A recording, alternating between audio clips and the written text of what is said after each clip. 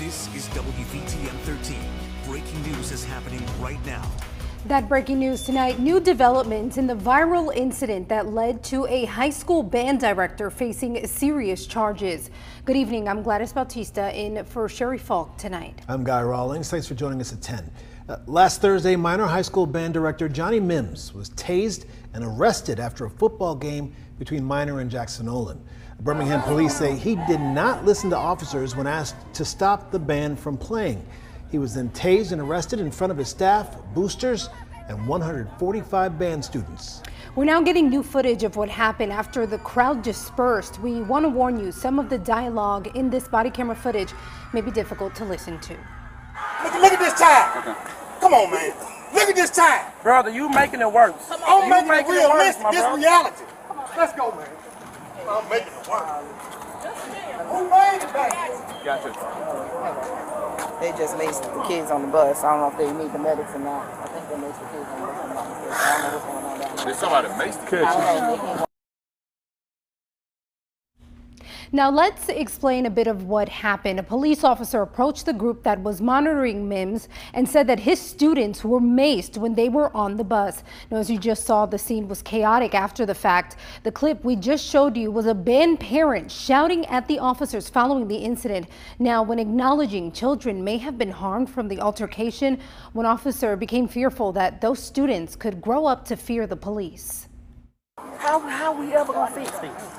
Now we finna be back. The band, they finna hate police. Now I gotta try to get up to your school. Your students. Your they students. just got maced on the bus. I gotta get up to your school and fix this. To build this gap, the bridge it. And all you had to do was comply. I'm saying that's why y'all it just should So have never look, escalated. That's what I'm saying. You allowed it to.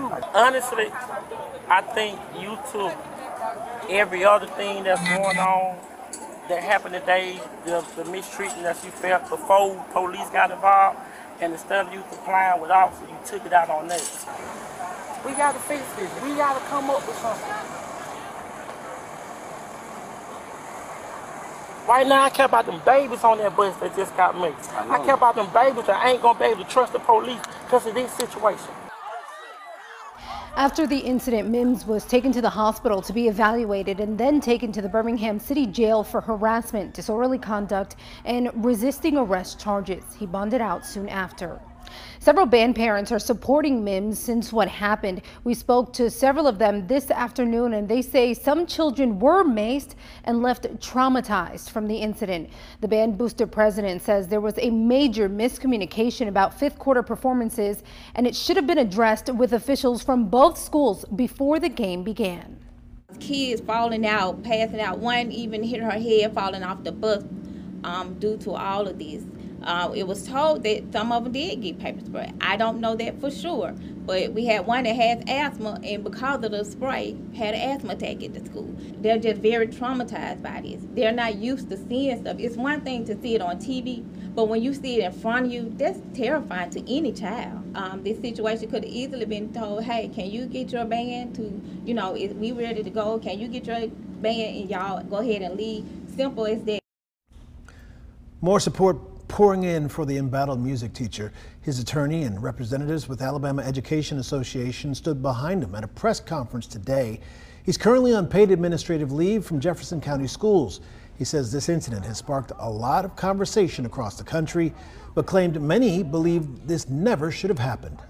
And the parents here supporting me, it is very emotional because it's something we all agree, everybody agree, this is something that should never have happened.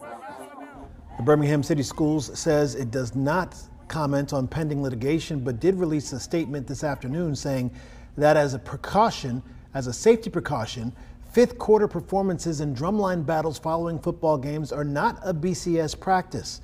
Bands are instructed to promptly exit the stadium. This is even more important when games are played on school nights. We have the full video and responses from both Jefferson County and Birmingham City School Districts on our website and app. You can see it all there.